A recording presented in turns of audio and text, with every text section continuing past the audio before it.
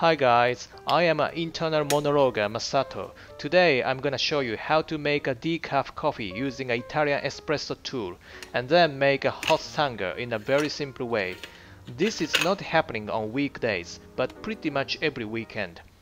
If you wanna have a nice cuppa, then this video is gonna be a piece of good advice. And also probably the tool I'm gonna use is not quite common in Japan. I reckon Nespresso machines are much more popular nowadays, but I don't think it offers a good taste. So if you wanna know something interesting with respect to coffee making, please stay tuned.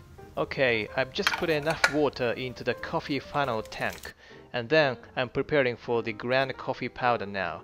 Normally I'm having the Illy coffee, but this time I'm using a different brand, which is not too bad. I'm not bloody choosy picky, so I don't mind which brand it's gonna be. Right, okay, so I'm using a mocha pot, which brews coffee by passing boiling water pressurized by steam through ground coffee. You see I'm placing the ground coffee powder into the coffee funnel tank. And one tip I want to show you is that this ground coffee powder shouldn't be pressed too much, just a bit to be flat, making sure around tank should be kept clean, because otherwise it's gonna likely be damaged. So make sure you check before putting this coffee maker on the heater. Like this. Then put this kettle back together with this tank. Okay, now I'm ready to turn on the electric stove. The temperature shouldn't be too hot, just moderate.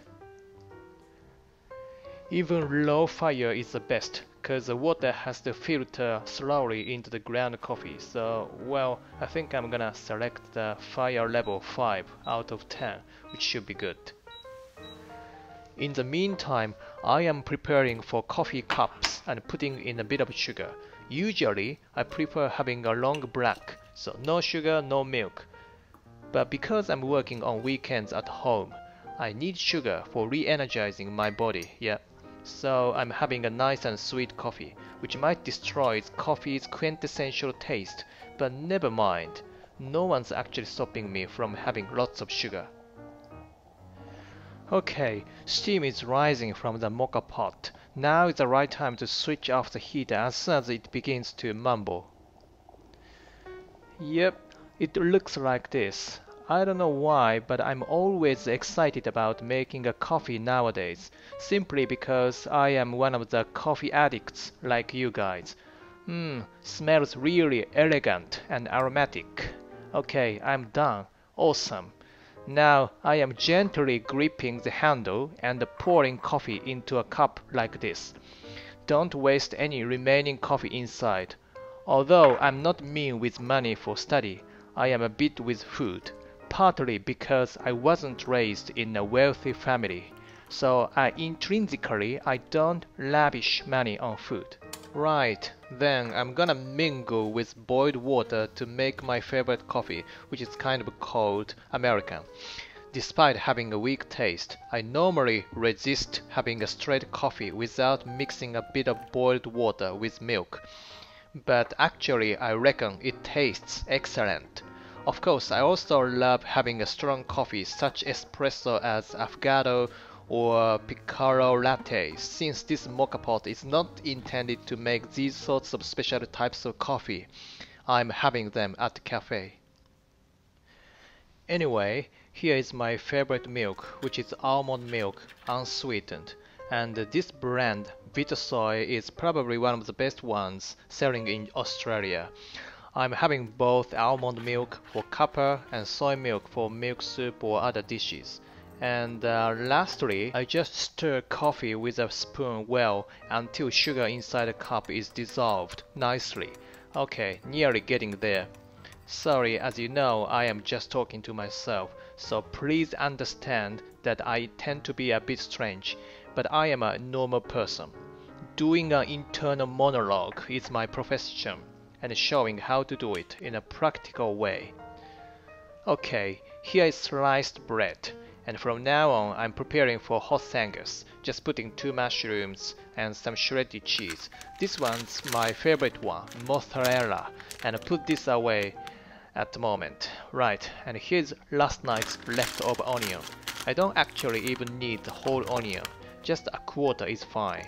And I reckon most importantly I need eggies here, just use 2. Here is the package. I normally use a free-range one. Can you see RSPCA approved? RSPCA is a British-based organization aiming for preventing the abuse of animals. Have you ever heard of this organization?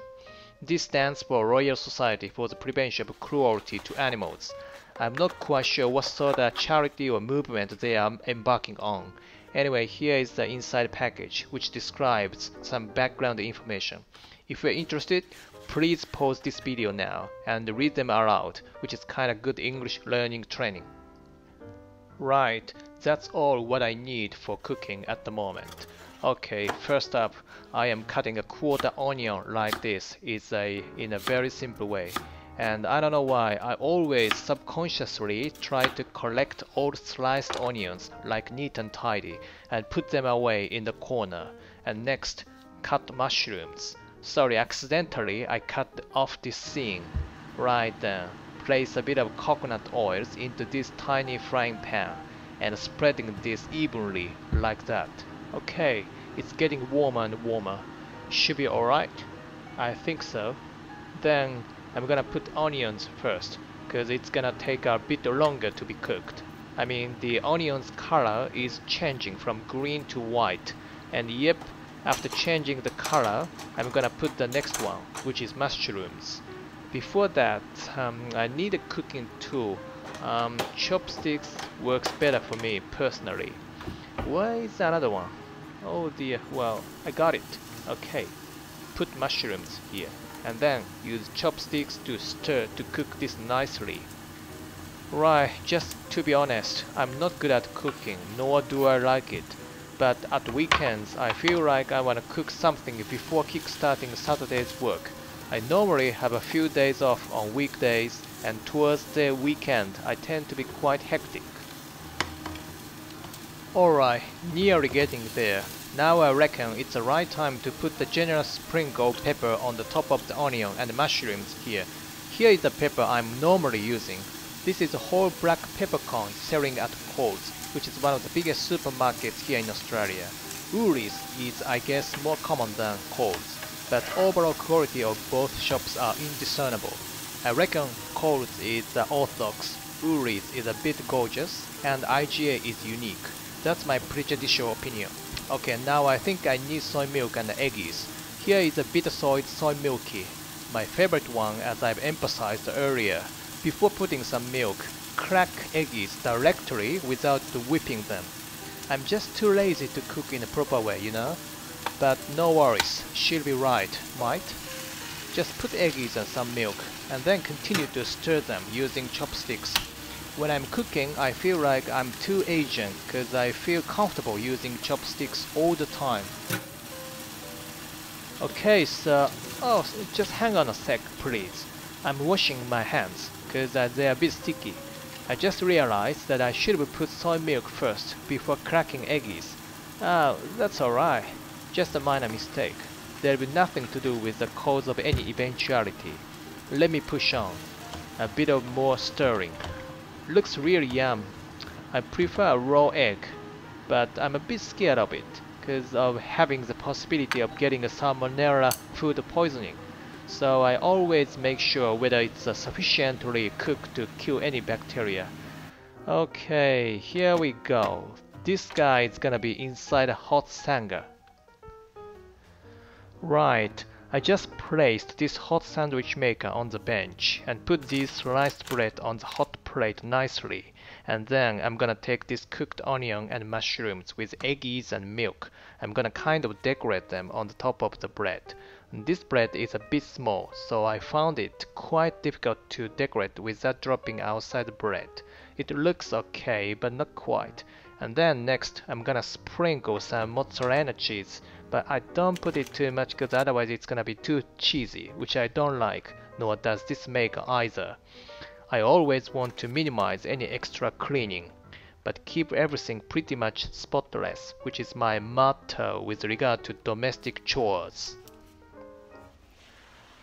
Okay then, this is also a very important spice for making hot sandwich much more tasty, which is tomato ketchup. This one is less added sugar and salt, but actually a normal one is much healthier than this diet version. Okay, I'm putting it here on both breads evenly. And now the hot plate is getting hotter and hotter to be ready for putting these breads on the top for each. In the final process, I'm gonna press here to squeeze these breads slowly. Not press too much at first, cause otherwise you're gonna destroy the shape of hot sangers. Right, nothing you can do right now. Just wait a couple minutes for further pressing these breads. In the meantime, I can relax and sip my coffee. Now it looks great. I'm pressing further to squeeze more and more. The more I press further, the nicer the inside hot sanger is gonna be cooked. Okay, I reckon it's almost ready to transfer these breads to the plate and get ready to eat afterward. Done. Here is a typical Aussie hot sanger.